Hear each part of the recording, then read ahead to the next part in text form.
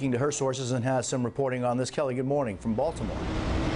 Good morning. What I am learning now is that this move is described as something that was almost inevitable. I am told that there was a phone conversation today, a direct conversation between Donald Trump and Corey Lewandowski, where the former campaign manager was informed of this change. It is hard to put into perspective how difficult this was for Donald Trump because of his value on loyalty. Personally, very difficult for him. I am told that he has great personal affection for Corey Lewandowski and appreciates what he was able to accomplish during the primary season. But this move is intended as a signal to the Republican establishment that, quote, Donald Trump gets it, that changes need to be made. I've been talking to top sources familiar with how this unfolded, and there was a sense that Corey Lewandowski was becoming more and more of a problem. Why? Because during the primary season, he had sort of a burn the house down way of operating when you're up against a field of 17 challengers and kind of going through that one by one. Very different set of skills needed for a general election campaign.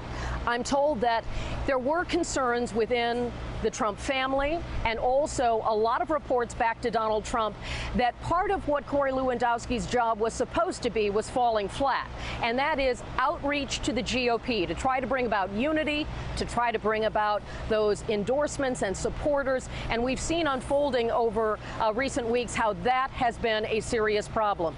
This is Donald Trump's effort, according to sources I'm talking to sort of right the ship and to let people know that he is in this to win, that he will tack and make changes. He's being advised to hire more people. Now, in the short run, I'm told to expect Paul Manafort to fill the gap.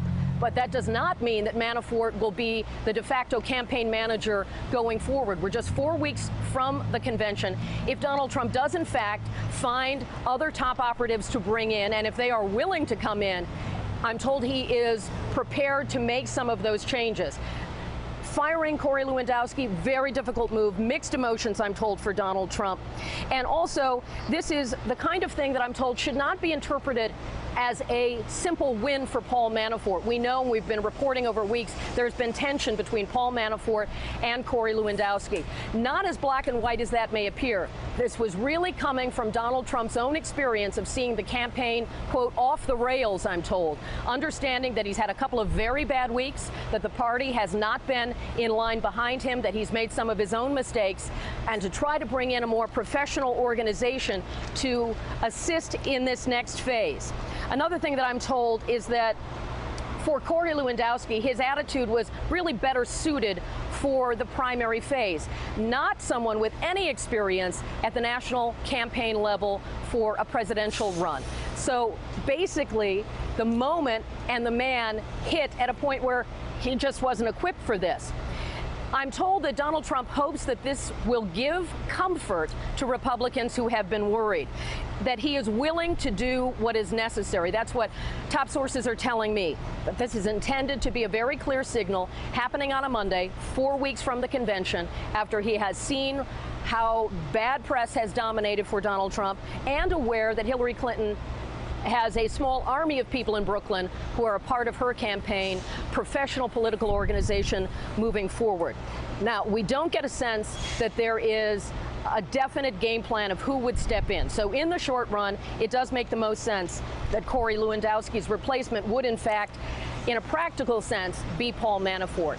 But what this really signals is that Donald Trump wants to win, recognizes he is not performing well as a candidate, recognizes the organization he has put together and has brought him this far is not functioning properly in a national campaign environment this close to a convention.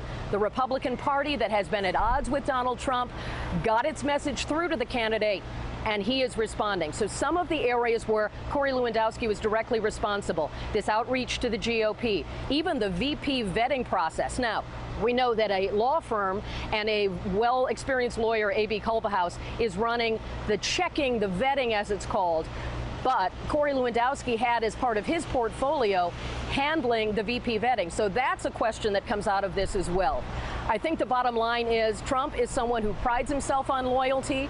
Going against Corey Lewandowski at this point, personally painful, but he recognized this was a professional imperative if he has any real shot at righting the ship and having a professional campaign going forward. Jose? Kelly O'Donnell, thank you. Hey there, I'm Chris Hayes from MSNBC. Thanks for watching MSNBC on YouTube. If you want to keep up to date with the videos we're putting out, you can click subscribe just below me or click over on this list to see lots of other great videos.